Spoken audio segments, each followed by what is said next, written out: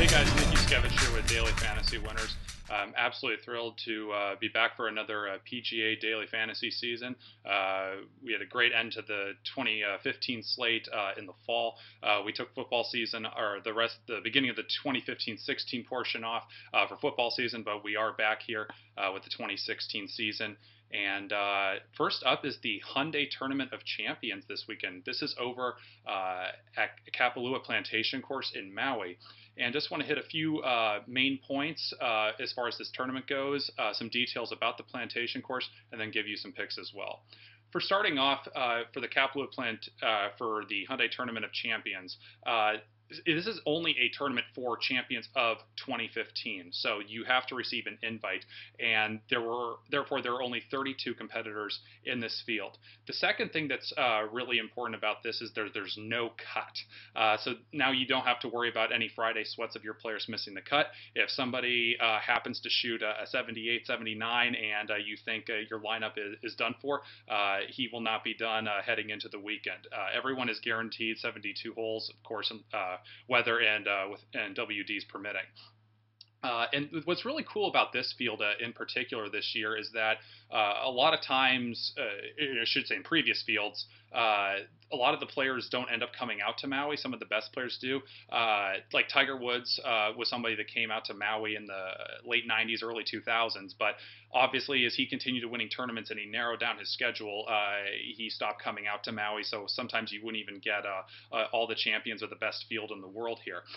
This year is a little bit different. A lot of the best players are showing up this year. There's no Rory McIlroy, but we do get Jordan Spieth, Jason Day, Ricky Fowler, Dustin Johnson, Bubba Watson. We're getting a lot of the top names. Zach Johnson is going to be there as well. So we get a lot of the top names in today's golf, in today's game. So it's going to be very exciting to watch this tournament unfold to get us started for 2016. The last thing I'll say about this before I dive into the specifics of this tournament is that while this is a tournament that does count toward Ryder Cup points, FedEx Cup points, and is part of the PGA Tour season, a lot of the players really are in relaxed mode. There's someone on vacation here. If you follow some of the players as far as social media goes, you'll know that Ricky Fowler's been hanging out in Maui pretty much this previous week. I've seen just yesterday, Monday, he was out on the boat with some of his buddies. They were jet skiing, surfing, doing things of that nature. Fowler was playing a few days ago at a course, and they ran out of light, and they were playing glow golf at a course over in Maui. I don't think it was the plantation course. So they're out there having a good time. Dustin Johnson and Paulina Gretzky, they were doing the Kapalua zip line, having some thrills that way. So in any case, this is they're going to compete and they're going to try their best, but at the same time, this is not your usual preparation for a major championship or anything like that. So it's a little bit tough. It's a little bit of variance with this, with only 32 players in the field, and some of the players more in just taking it easy this week leading up to it. But it's going to be very exciting because once Thursday rolls around, they'll be very competitive and very much gearing up, ready to go. So let's talk about Kapalua Plantation Course, where this is at. This is over on the west side of Maui. Absolutely gorgeous place. It's a golf course that's ranked, last I looked, I remember being in the top 20 of golf courses you can play in the United States. Believe it or not, it's actually a course I've been lucky enough to play a few times. I've been over to Maui twice and gotten to play 36 holes there each time. So I played 4 18-hole rounds there. Definitely one of my favorite courses to play, and hopefully I can give you some good insight here. The first unique thing about the plantation course is that it's a par 73. So what does that mean? That means there is only one par 3 on the back 9, and that really doesn't change anything from a strategic standpoint. It would potentially change a little bit if there were 3 par 5s on the back 9, but since there's only one par 3 and there's still your 4 standard par 5s, it's not going to change too much. This course is pretty wide open. The fairways are very friendly. This is a resort course. This is not something we're driving at. A course where driving accuracy is going to be very important. This course can also be very windy. Although when last I looked at the weather forecast, it seems to be relatively calm for most of the week. So I don't think wind will be too much of a factor. We don't have to look at weather patterns or anything like that. It should be pretty smooth sailing. A couple of years ago, it was absolutely horrendous, and the tournament was shortened to 54 holes with all the crazy storms they had. But this year, we should be in good shape. But this course was designed actually because the winds are fairly consistent there in which direction they blow. This course is designed in a way that, you'll see a hole that will be like a 520-yard par 4, but in fact that hole's almost always playing downwind or downwind with a little bit of a cross. And then you'll turn around and see a 310-yard par 4, and you'll see, oh, well, that's drivable for these guys, when in fact the wind's usually blowing straight at them, and it's uphill or something like that. So I would not look at the yardages too much if you've never played this course or if you haven't really done the research about it. I will try and dive into the holes that are drivable. There's one drivable par 4 and 4 par 5s, and I'll get into here in just a second about which holes have eagle possibilities. In any case, actually, let's just do that right now. So the first hole that is a par 5 that is an eagle possibility, and it's actually the easiest to eagle on the entire golf course. This is number 5, 532-yard par 5. This is, if you look at this picture, this picture's taken from behind the green, looking straight back at the 5th hole, and basically, this is the fairway up here is sloping pretty severely left to right. It's a pretty wide fairway. It is a green that pretty much any player of all distances is going to go for in 2. Having said that, it's yielded fewer than 10 eagles each year of the last 4 years, and that's as far back as I went and looked. So you might think this is a hole that would yield 20 plus eagles, but it's actually under 10, and it's not like a huge eagle hole. Now, there's 2 reasons for that. One is because the pin placements will often be on the right-hand side. It is a huge, severely sloping green, so it's not that easy. And when the pin placements here are on the right-hand side of the green, there is a false front or I shouldn't say a false front. When it does fall off the side of the fringe, there is a very narrow sand trap, and then it's down into the valley, into the lateral hazard. So a lot of players will hit this green in 2, but they'll be 25 feet away and have a very tough putt to make eagle on it. So you'll see a lot of 2-putt birdies here, but in any case, driving distance is going to be an important factor here as well. Even though a guy like Zach Johnson, he will be able to hit this green in 2, no problem. Hitting hybrid into this green versus a 7-iron is a big deal here in terms of getting the proximity to the hole is where you want the eagles. So this is the first par 5. The second par 5 on the front side is number 9. Let me scroll through here.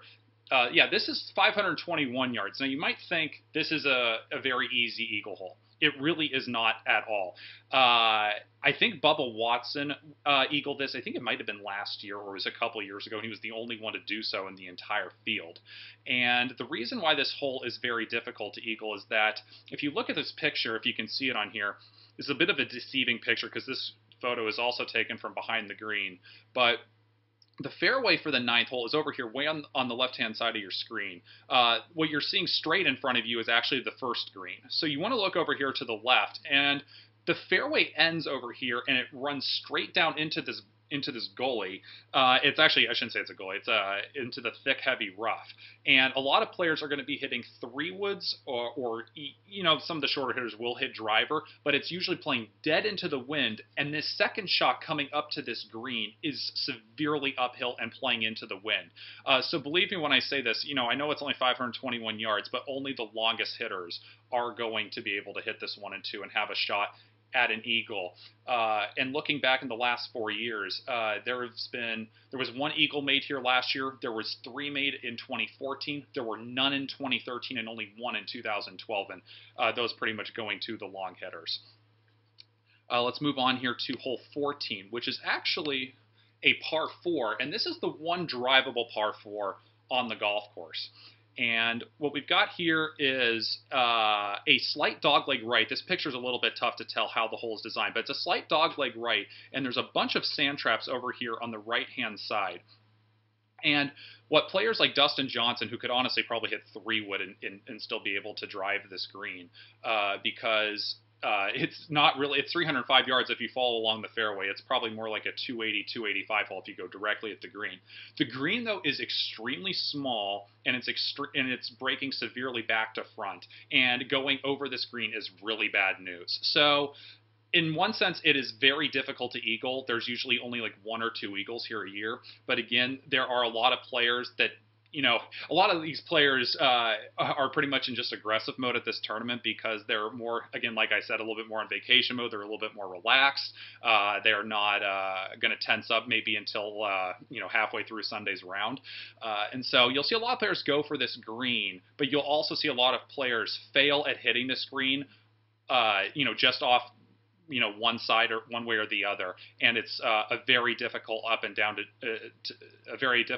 just to get birdie. And so in any case, you're gonna, again, this is a driving distance thing where you're gonna see the Dustins, the Bubbas, Jason Days go for this green, but really you're only gonna see 1 or 2 eagles here at the end of the day. You'll see more of the shorter hitters, hit their hybrids or their long irons, and then just have like a full sand wedge into the green. 2 more par 5s on the back nine, hole 15. 555 yards. This is kind of this is a really unique hole, actually. One of my favorite holes on the course. This is basically shaped like one of those mini S's, if you will, in Tetris. The hole goes straight out ahead of you. It cuts 90 degrees to the right, downhill, to about the 100-yard mark, and then it turns 90 degrees sharply to the left and goes straight uphill to the green. It's a very unique design. The longest hitters will try and cut off part of this hole down the right-hand side. They'll basically hug the edge of the tree branches on the right-hand side of your screen, and they will try and hit to the bottom of that hill and then hit a utility club, a fairway wood, up to the green. Some other players will be maybe the smarter, but definitely safer route and just go right down the middle and then play it as a 3-shot hole. This is probably the second toughest hole to eagle as far as the par 5s are concerned. There have only been 9 eagles here over the last 4 years. And so in any case, again, this is another hole where you're going to have the driving distance pay off for the eagles. And then last hole is number 18. This is one of the signature holes, if not the signature hole. 663 yards. You have to be thinking, there's no way like anybody can eagle this, right? Well, there is a severe amount of elevation on this golf course. This is basically built on the side of a mountain, and we are going straight down the mountain on this hole. And and my average driving distance is probably about 290, 295 yards with my driver. I can definitely hit over 300, but if we're talking about realistic averages, I'm about 290. I drove this ball, was back in 2010 when I was when I was in college, and I drove this about 340 or 350, and I was not a huge weightlifter at the time. I think there have been pros that have gone close to 400 yards here. I might stretch that a little bit from my memory. It might be more like 320, 330, but in any case, you get the idea. Players will bomb this drive. It's downwind. It's down the mountain, and this is definitely a par 5 that can be reached in 2. If you remember going back a few Hyundai Tournament of Champions tournaments a couple of years ago, Bubba Watson actually hit a driver off the deck here on his second shot. It was such an amazing play. He did a classic Bubba, and he carved a driver off the deck that had a huge low wicket slice that ran all the way down the fairway and rolled onto the putting surface and to about, I think it was about 8-10 feet, and then he made the eagle putt, and it was pretty sweet. So in any case, again, driving distance here is important because while I do say this is a reachable par 5 and 2 at this crazy distance, it's only going to be reachable for the longest hitters. So we're going to cover 2 strategic things about this in terms of how we're going to pick golfers, and then we're going to get right into the picks. So the first thing I want to target here is course history. Now, personally for me, if you've seen my PGA Daily Fantasy articles in the past, I have said that course history is often overvalued. It is often overrated. And the reason for that is because there's just variance when it comes to players being successful at certain golf courses. Now, there can actually be reasons for it. If a player's game fits a certain style of golf course, then yes, there is reason to pick that player and why you see great success for somebody at a specific course. But the factor alone, or the concept alone, that a player does well at a course for the last 2 or 3 years does not necessarily mean that he's going to do well again in the upcoming years. There needs to be actual reasons for it. Is this player really good at driving accuracy, and is that extremely important? Is this like an older country club style course where that's where it's promoted? Is a player have a really good bunker game, and are we playing at Whistling Straits or something like that where there's a million bunkers? So it can't just be the fact alone that somebody has done well at a specific course. That can't be your only reason alone for why you're picking somebody. So why I'm saying course history is important for here. The grain of the grass actually grows toward Molokai, the island Molokai. You can see it off. I can't tell if that's Lanai or if that's Molokai on this picture. But there's 2 islands out there, and the grain of the grass grows basically toward Molokai, or maybe just a little to the side of it. And the reason why that is important is if you play this golf course, it's absolutely crazy how much the grain affects putting. If you've ever played a mountain golf course, you'll know that putts always break toward the valley, away from the mountain, because it's the natural lay of the land and the way it works. And so oftentimes players, when they go there their first time and they hit a downhill or a down green putt, they blow it 10 feet by, and then they have a putt that's into the green. They'll leave it way short, and then obviously they'll misread it when it's breaking right to left or left to right. And so I say this when it comes to tournament golf, when the greens are rolling very quickly. It's very important that you have some course history here and some knowledge of playing here. That can definitely work out over a 72-hole sample. It's not 100% guaranteed that someone that's never played in this tournament is going to do well. By no means. Hideki Matsuyama, I believe, played in it for the first time last year, and he nearly won the tournament. So it's not 100%, but there is definitely a strong correlation to course history here and having that knowledge. The second thing, I've already touched on it, is the driving distance. And this is important when it comes to the DraftKings scoring. There are only 32 golfers in this field, and you don't have to worry about a cut. So you don't have to worry about taking chances here. You don't need a balanced salary method. You're more than welcome, or I would promote actually you being a little bit more aggressive here and picking a couple stars to go along with some other players, as well, obviously to fill in the salary. It's just a lot of the times I do promote a balanced salary method because it is that important to have everyone make the cut, but you don't have to worry about it here. So I'm definitely all for going for the driving distance and going for this eagle scoring, because in eagle, if you guys remember, we'll take a look here at DraftKings right now, and I'll bring up the scoring here very quickly. And contest rules. And computer's a little bit slow for some reason. Clicking on. All right, here we go. So in PGA, here you go. So we have 8 points for an eagle, and we have 3 points for a birdie, a difference of 5 points right there. So already, and we're looking at 32 people in this field. So let's just say you have a golfer who's not playing his best, and he's going to finish 25th. He's going to get 4 points for finishing there. But if he can get an eagle versus somebody else that's that's going to play a par 5 as a 3-shot hole, and he makes birdie, you're already looking at a 5-point difference up here in that scoring. And all of a sudden, you're making up the difference of 4 to 9 points. So all of a sudden, you're basically taking a golfer that maybe shot the same score, or roughly the same score or whatever, and you're making the difference between 8th place and 25th place already. So you can see how much an eagle and a birdie makes such a big difference here at this tournament. And this is going to be huge for you, obviously, when it comes to winning money here in your cash or GPP lineups. So a few picks here for you guys. I'll give you some of my top picks. The first guy I'm going to recommend taking is Dustin Johnson. Why I like Dustin, obviously, is a driving distance factor. He's played at this tournament several times. He is tied for 6th last year. He won it the year before that. He had he tied for 9th, then going back to 2013, and a tie for 10th, and he finished 11th. He He's got five finishes of 11th or better in the last 6 years. So that's really good, obviously, no matter who you are, obviously, in any field. And so Dustin Johnson, someone who has shown great course history here. He's got great length, and there is enough star power here, I think, with Jordan Spieth, Jason Day, Dustin, Bubba, Ricky, that I don't think you're going to find anybody that's too heavily weighted in terms of percentages. Obviously, the percentages of players played is going to be higher all around because there's only 32 players in the field. Excuse me. But in any case, I don't think you have to worry about it in particular with Dustin. And then the second player, just right below Dustin, I'll say, is Bubba Watson. Bubba's been doing pretty well here. He just came off winning the Hero World Challenge.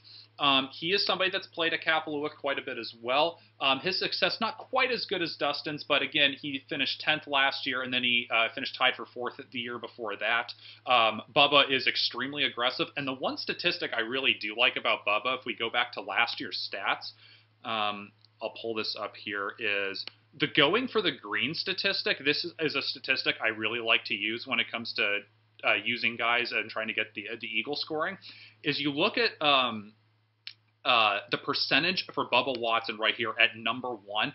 76.28% of the time Bubba hits the green under regulation in his attempts of going for it. That is an extremely high percentage. Obviously, you can see there is a huge gap between Bubba and Jason, 76.28 to 69.47, and then the margins get a lot slimmer as you go down the list. So Bubba is very good at this.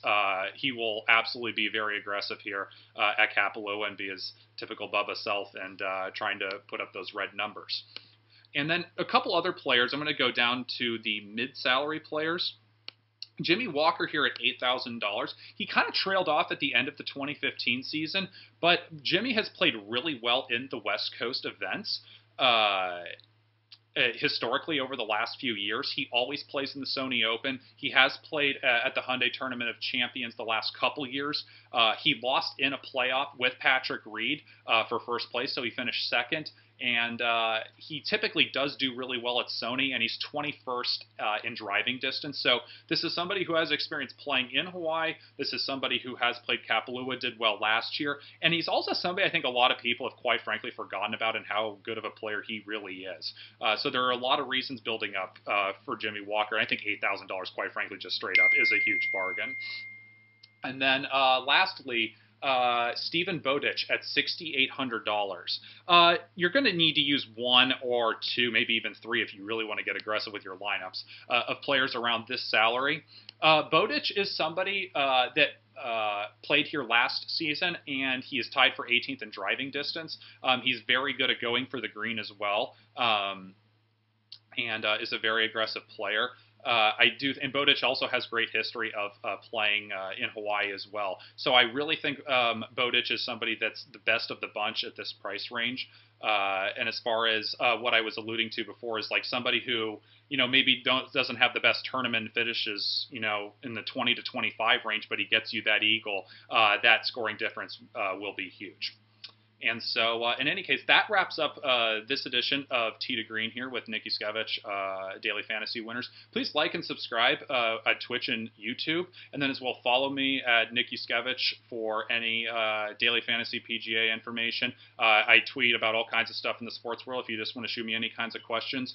Also visit the forum at DailyFantasyWinners.com, and then, of course, we are at Twitter at DFantasyWinners. Thank you for listening.